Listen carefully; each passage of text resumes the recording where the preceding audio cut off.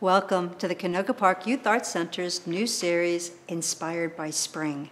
You know, spring is the time when a lot of animals are born and they can choose unusual places to be born. So today we're going to take a look at logs. A log is a tree that's fallen down and is now flat.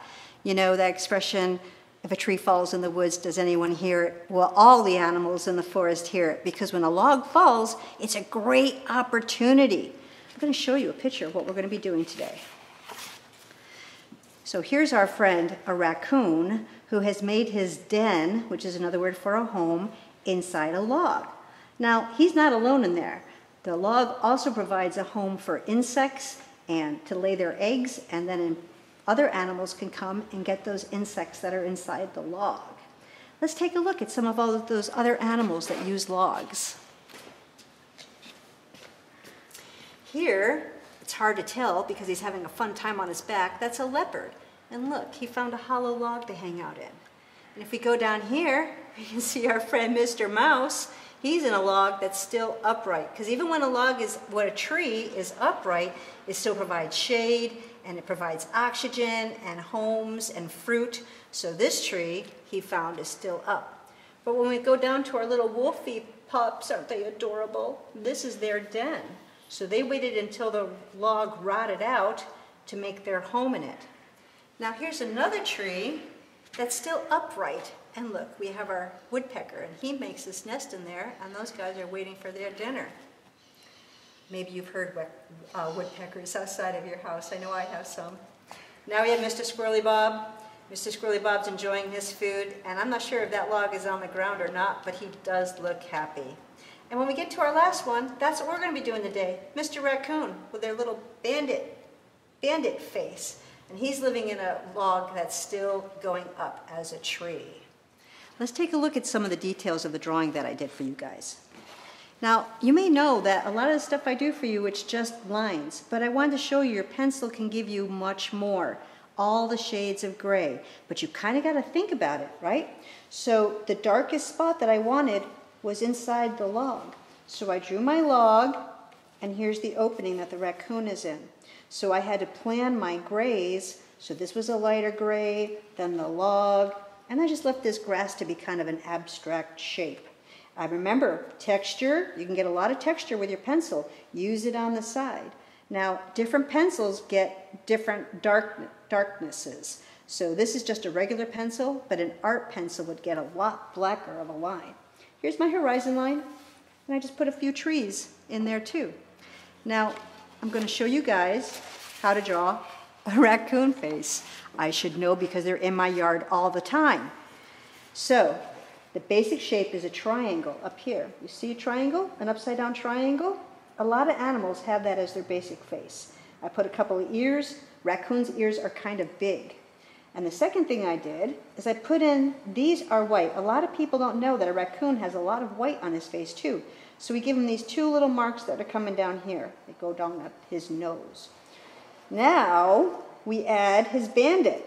So it's white above his bandit little mask, and this part here is going to be black. And as we come down to the last picture, you can see the bottom portion of our raccoon's face is a very light color. I put his eyes in.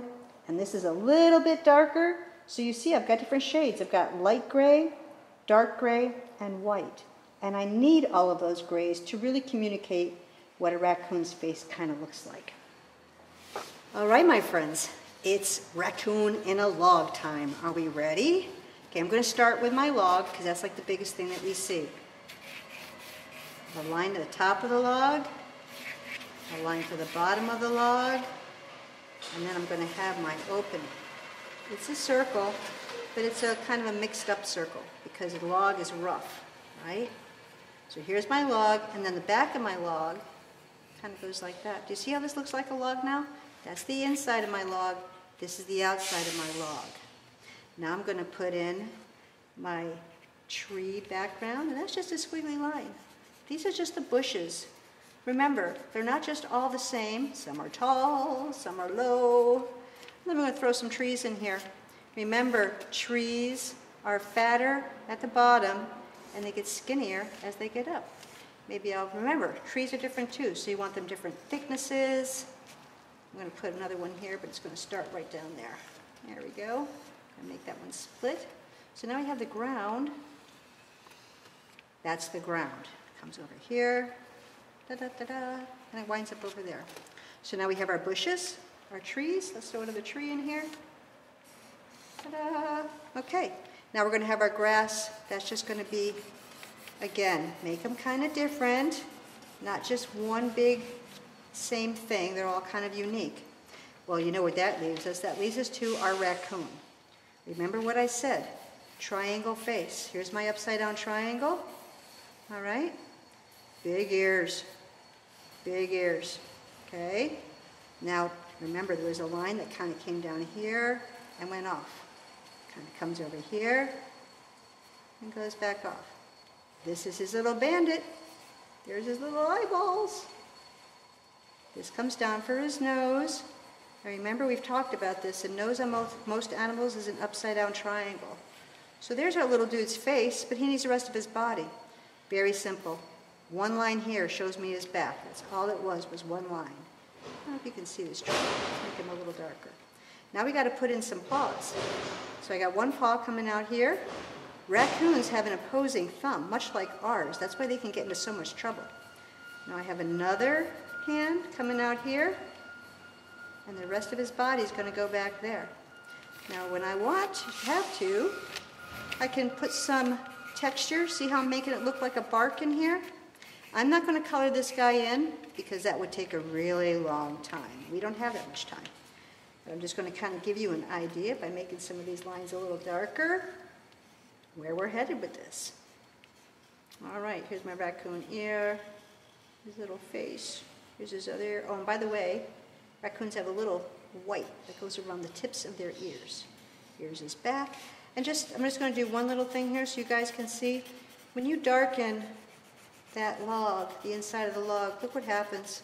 Our raccoon, who thinks he's hiding from us, now starts to stand out a little bit more, and we start to understand the drawing a little bit more. Because it's just like a circle, right? This whole thing. But if we start to make it darker, then your brain starts to say, oh wait, I think that's the inside of a log. I'm going to hit this part up here, make it a little bit darker. There we go. All right. Oh, under his belly. Don't forget that. So here we go. We got our log. You can color that in darker. We have our trees. Let's put a couple more bushes in here. Again, they cannot look alike, and if you overlap them, you are creating three-dimensional space. Just to drive the raccoon point home, how about we just do his eyes? So it really looks like a raccoon. All right, you little bandit. There we go. There is our raccoon. I have an extra special upgrade for you guys today. I know that it's always on a flat piece of paper, but I want you to know that you don't always have to stay with a flat piece of paper. Look what I did. I made a log. I made a log with a raccoon hanging out in it. Now this is just a piece of construction paper, and on one side I used oil pastel to give the texture of the log. Now there's like 4 colors in there. So when you're coloring your log in, it's not just brown, it's brown and orange and purple and black. There's all kinds of colors in it. Always overlap your oil pastels. So I colored the front of it, and then I flipped my paper over and I colored the back. Because you see, we have to see inside as well. So when we're looking inside, we don't want to see white paper because we're inside of a log.